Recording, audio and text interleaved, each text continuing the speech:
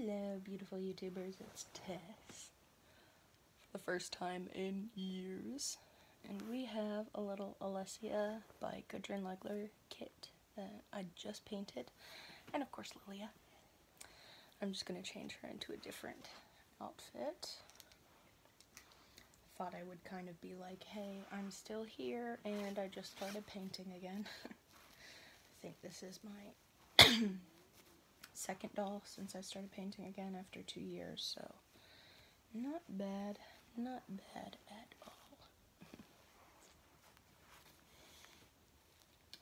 I figured out she looks really good in this earthy pink, which is honestly my favorite color right now too, so that's nice. She's also got mono-rooted hair, which I do now. Honestly, I don't know why I waited so long to really do rooted hair a lot. Actually, I do know why I waited so long, because I started with really crappy needles and I just thought rooting was super hard, and then I got actually good needles. And you'll see just how good her hair is when I style it nice, but it does look incredibly realistic even when it's messy. In fact, I kind of like messing up the little top of it.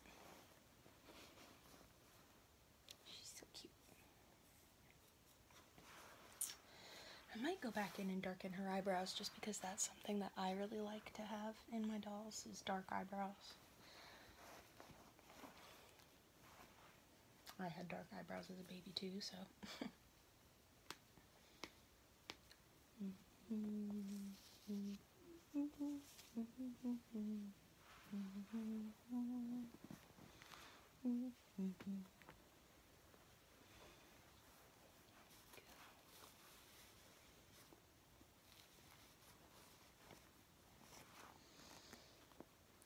Gosh, she is so cute.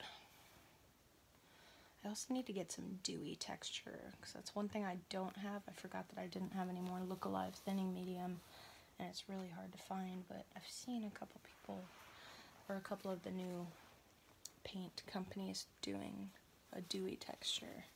I want to get that for her nose a little bit.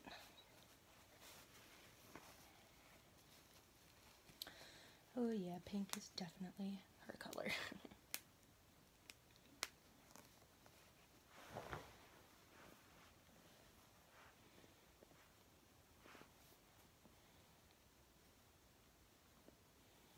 She is so sweet.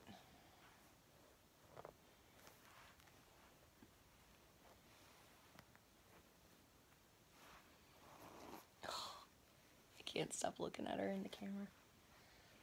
Adorable.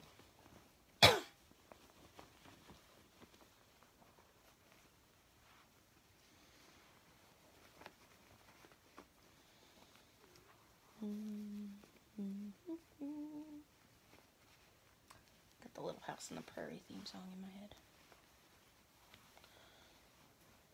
Oh my gosh. It's gonna be so cute.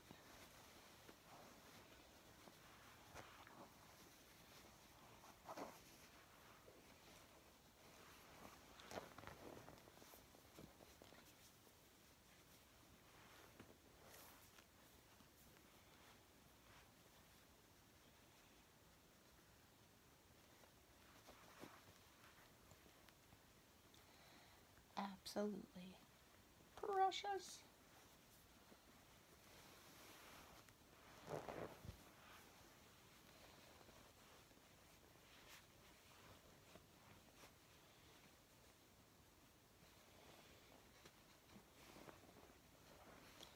Gosh, that bed head. Still so real though.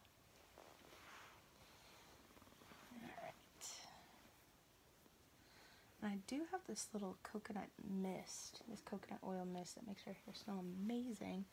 I can't find it. Normally I wet her hair, style it, do the coconut mist, and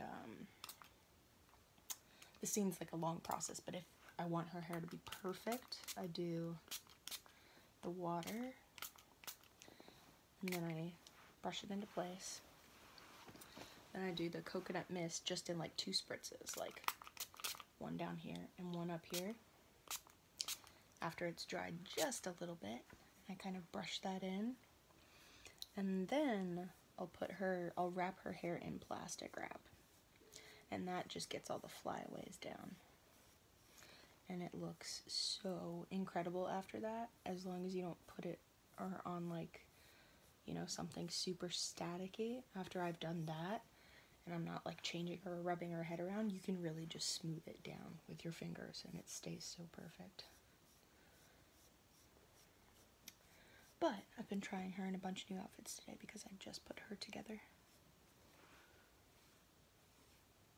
She has painted hair under the rooting, so I'm sort of following. It makes it easier, honestly, because I can sort of follow the pattern of the painted hair underneath.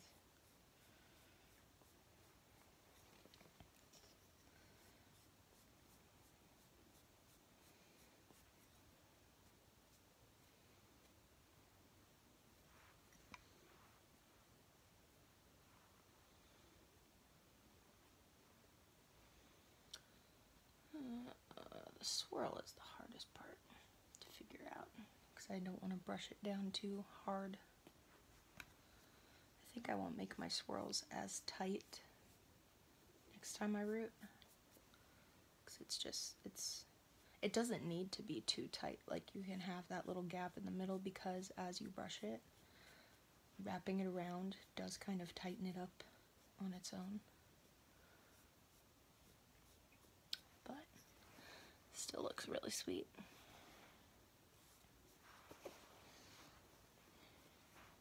She's still in those early stages, like probably the first month you have a freshly rooted doll. Maybe it's because my cutting skills aren't as good as most people, but I know the first month I normally have a doll, they kind of have that freshly cut look, and it isn't until after that the hair starts to look a little bit more natural, as certain hairs just stretch. Gives it a little bit more realism and definition.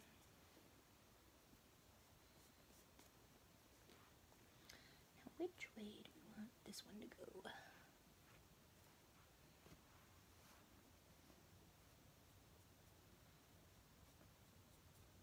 There we go. Oh, so cute.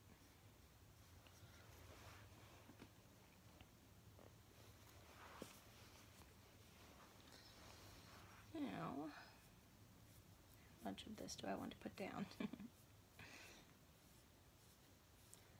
I kind of like her hair when it's sticking up just a little bit. Let's see.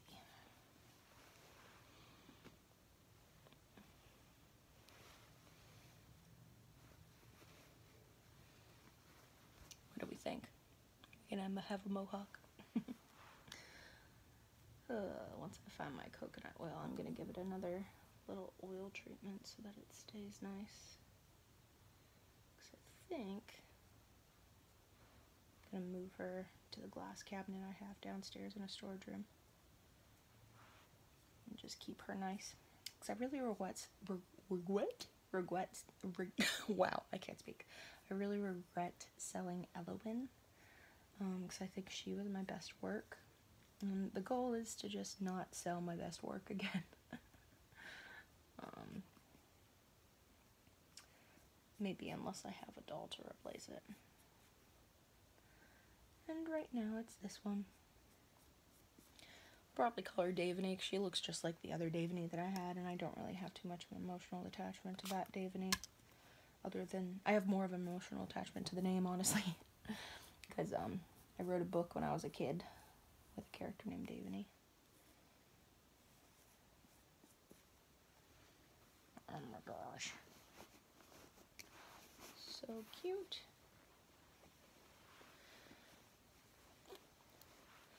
So yeah, there she is.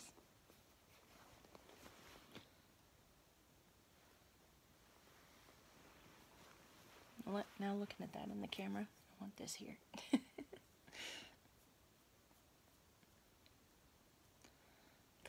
I normally do this part when it dries. I'll like put that in the middle so there's not like a distinct straight part. And then just kind of tap the sides down.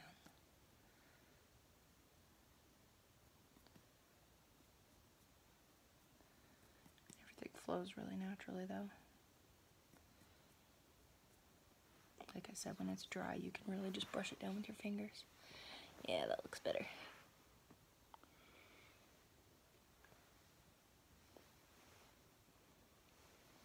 Oh my goodness, she's so cute.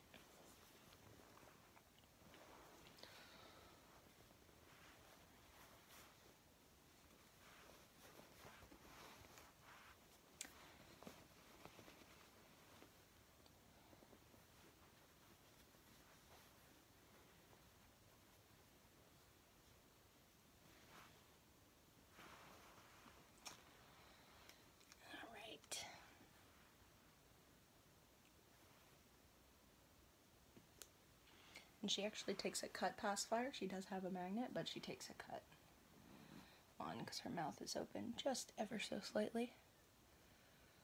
So she can take one of these.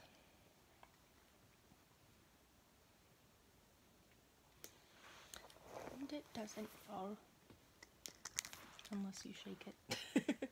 Honestly, I didn't put it in very well. There we go. Now it shouldn't fall.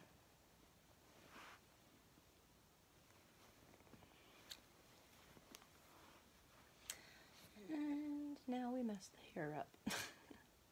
Honestly, all this rooting, and I think I really do prefer her in a little bow, especially this one.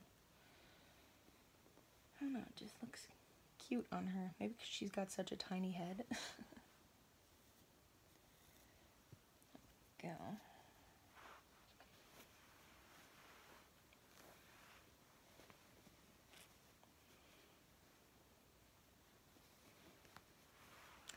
And there's my girls.